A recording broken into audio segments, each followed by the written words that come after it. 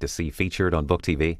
Send us an email to booktv@cspan.org, tweet us @BookTV, or post on our wall, facebook.com/BookTV. You're watching Book TV on C-SPAN 2. This weekend, we're visiting Tulsa, Oklahoma, with the help of our local cable partner, Cox Communications. Next, we visit Professor Najwa Raouda of Oklahoma State University, Tulsa, author of The Feminine Voice of Islam, which looks at the challenges that come with being a Muslim woman in the United States. Muslims in America are in the millions. And we don't know much about Muslim, let alone Muslim women. So this is a segment of society that we really want to understand because they are misunderstood. The media, or what we know about Muslim women, is what we know with a veil, or oppressed, or in black thing. But when you come to know their stories from their voices, it's a different story. I could only choose 10 Muslim women, and they were Jordan, Lebanon, Syria, Egypt, India, Cyprus, Iraq, and Iran. Iran is the one that is very important. The one from Iran, for example, would have never thought that she would come to America. She was studying here, then got married to an American. It was interesting that before she got married, she asked him to become a Muslim himself, which he did. But all her life, she wanted a connection with God. But because she is a Muslim, the book, the Quran, is in Arabic, and she didn't know Arabic. So her grandmother would keep on telling her, if you love God, you have to talk to him in Arabic, in English. So you have to study Arabic. And she failed all the time. So she tells me, if I came to America, I still want the spiritual connection with God. So she started going to church. And then she changed now to become a Christian, and she now is an elder. And she would tell me, I found a voice. Now I can speak to him in English. So you know something? America has freed her.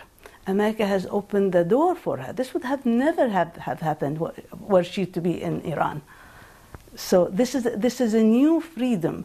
We don't think that Muslim women have feminism, which they do have feminism, which is different because it is cultural, and the objective are different from our understanding in Western feminism. So it's very interesting, their stories. The one, as I was telling you about, from United Arab Emirates, a student, very, very bright.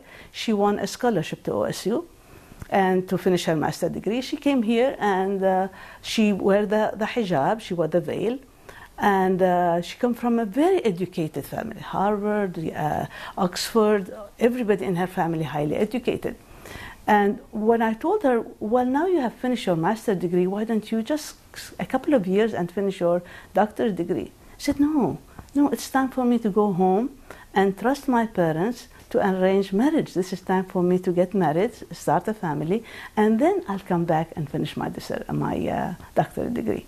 Very amazing, the trust of arranged marriages, because in that society, people don't socialize, men and women. They don't go out, they don't live together, they are not supposed to.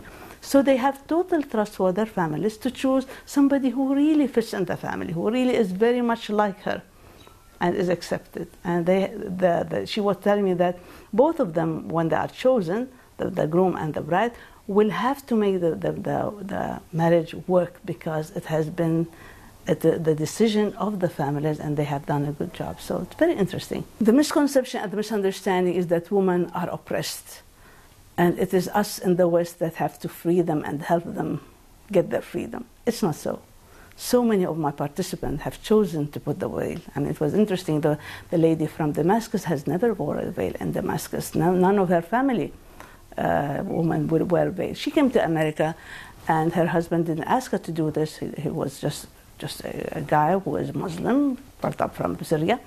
And then when her kids became 14 years old or something, she wore a veil. She chose to.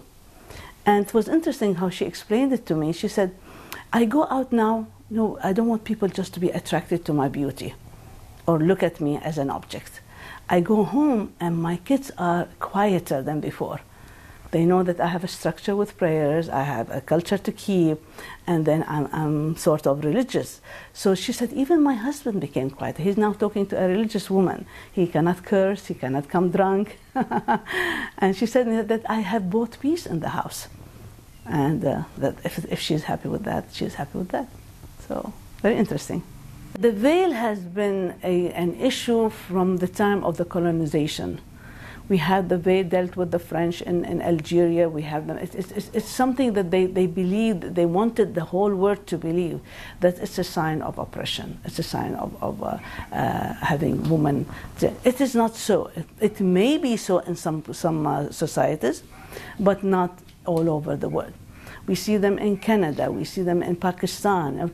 These people are choosing the veil as sometimes as a statement, sometimes as an identity, sometimes because like I want to have peace, sometimes because they don't want to objectify themselves. I'm not the beauty that you want. I want to deal with you.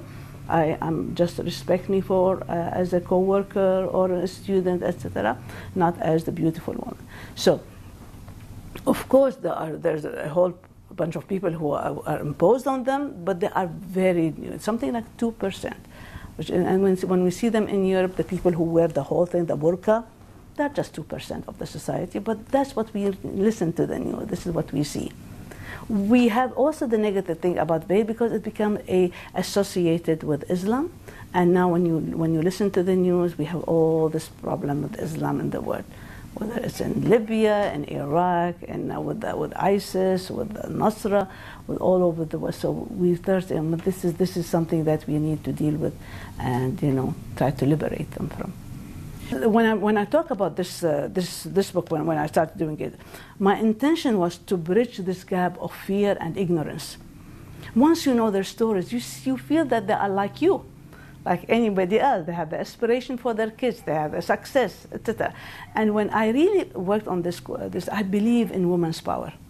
They can communicate, they have the love, they have the understanding. I believe that they are at the core of the family and the society and the world. So strengthening the woman, understanding, hearing their voices, hearing their stories, it will give you an opportunity to feel that they are like you and not fear them. If you fear them, you'll treat them as them versus us, which is very, very wrong. That's what happened in Europe, and they're paying for that now. So they isolate them. You cannot isolate them. On the contrary, you have to do your best to integrate them. So when I finished writing the interviews, my professor asked me, my advisor asked me to give me a solution. I said, okay, the thing is that I propose a curriculum written for women, by women, to teach women and help them in betterment, because they do have the intention to become better in society. And once they are in the society, they are part of it, and they call it home. So it's your home as much as it is my home. So this is my curriculum that I have proposed. Unfortunately, I never had the time to start on the curriculum, but I think it will be very much worth it. It will be a curriculum that educates women and help them with all aspects of being integrated in a Western society. For more information on Book TV's recent visit to Tulsa, Oklahoma, and the many other cities visited by our local content vehicles, go to cspan.org/local content. Book TV continues now with